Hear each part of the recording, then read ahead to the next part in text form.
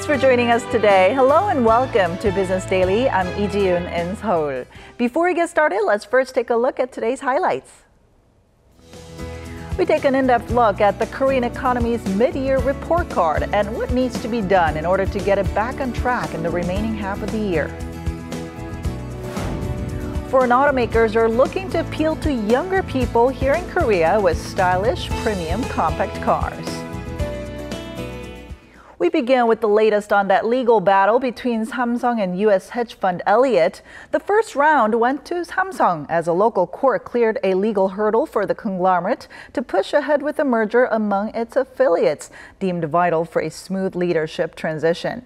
The Seoul Central District Court on Wednesday handed U.S. hedge fund Elliott a defeat in the first injunction it filed, saying the proposed share swap ratio between JL Industries and Samsung C&T was set in compliance with existing laws. Now, Elliott, the third largest stakeholder of Samsung C&T, claims the merger undermines the interest of the construction arm's shareholders.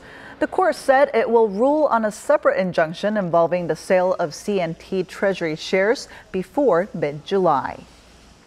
Meanwhile, amid uncertainties in Greece, including its possible exit from the Eurozone, the default risk of developing economies has gone up as of last month.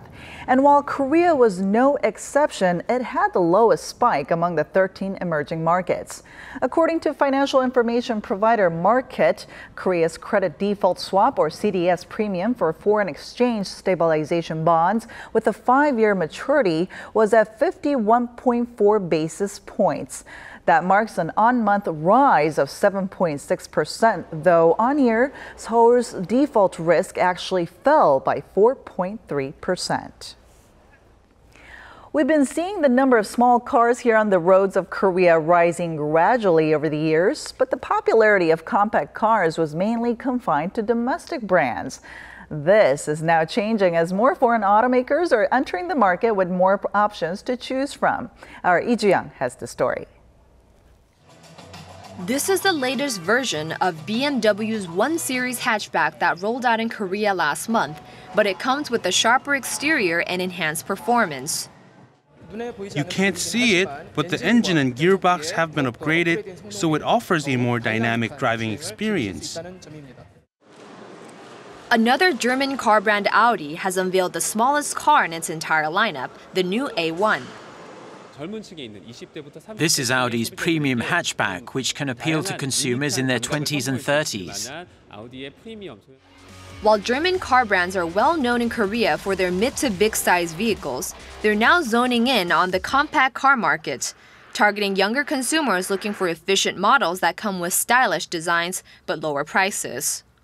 According to Korea Automobile Importers and Distributors Association, the sales volume of smaller 2,000cc cars accounted for about 55% of total imported cars in the first 5 months of this year, up 25 percentage points on year. The association added the premium image of foreign brand cars and their relatively cheap price range around the $18,000 mark appeal to those in the younger age bracket.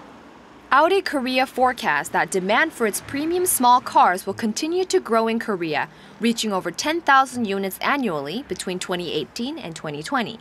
Latching onto this trend, Korean car manufacturers like Hyundai Motor and GM Korea are projected to release new small vehicles in the coming months, further intensifying competition between domestic and foreign car companies. Lee Ji-young, Business Daily. The first half of this year has already gone by, and looking back at the first 6 months of this year, many would say that the Korean economy went through a lot of downs than ups due to various internal and external factors. Let's take a look at what some of those are. How did Koreans feel about the domestic economy in the first half of this year?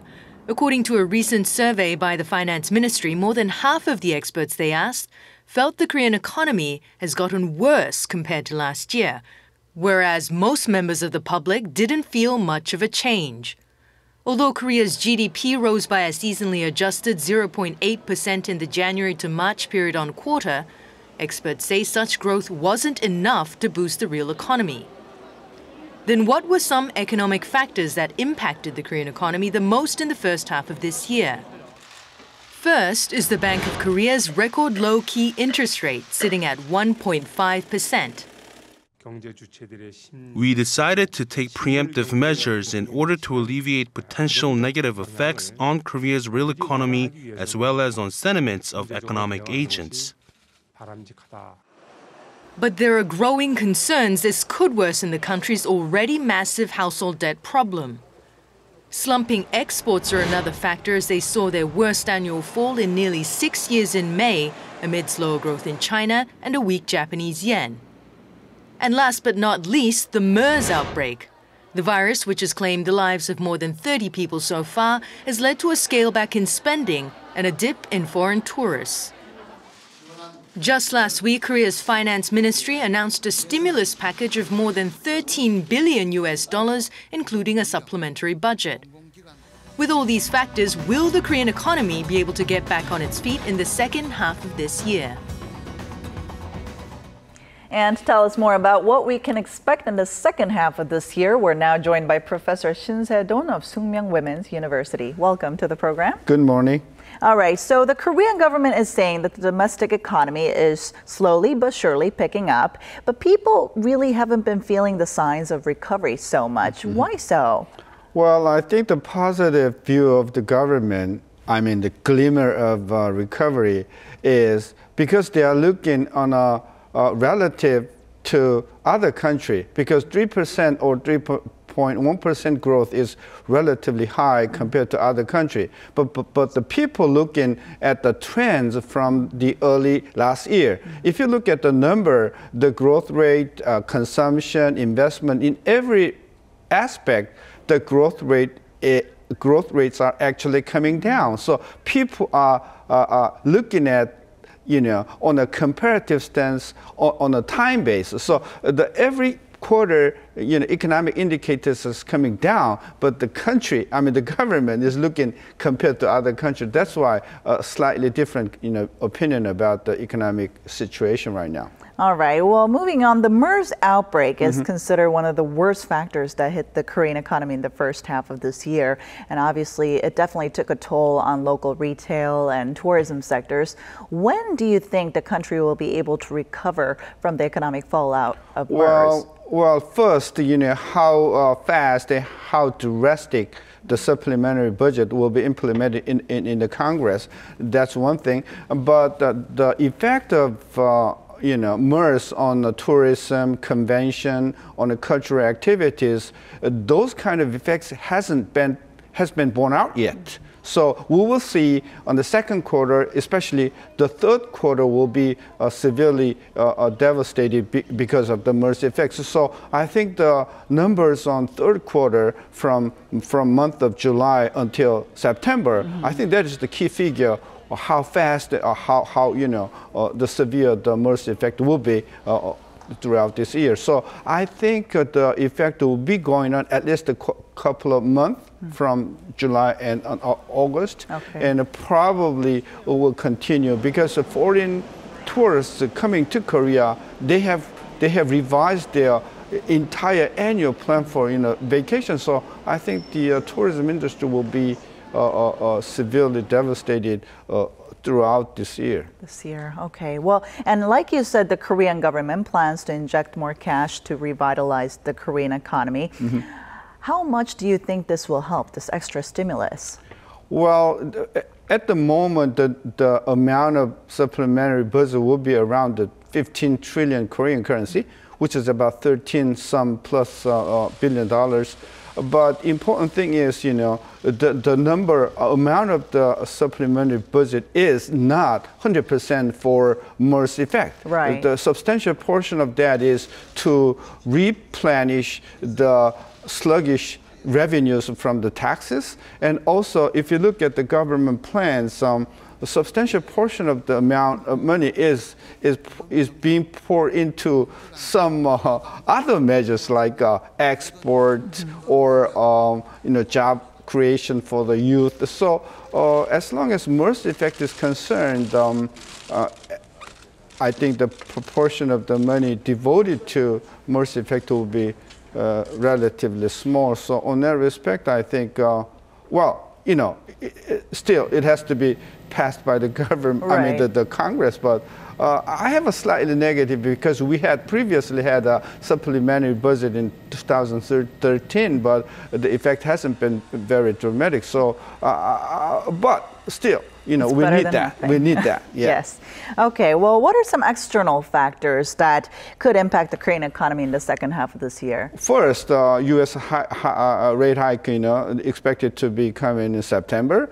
And that's not going to be the one-time measure. I mean, the rate hike will continue number of times. Historically, it's more than 10 times. So the rate hike is expected throughout the couple of years down the road. And another thing is the Greek event, Greek crisis. Yes. And so we won't be able to predict how the Greek event will turn out, but still that is the potential danger. Another thing is China, I call it China blues, because the Chinese economy has been suffering for some time, and we don't see any bright future in near future. So China is going to have a tremendous effect upon Korean, especially exports. So rate hike, the Greek events, and China.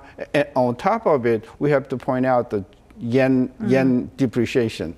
All right. What do you think, in your opinion, are some areas that economic policies should be focused on for the second half of this year? Well, we have been doing on the interest rate. The Bank of Korea could not lower even further, so 1.5%, the base rate will be the minimum.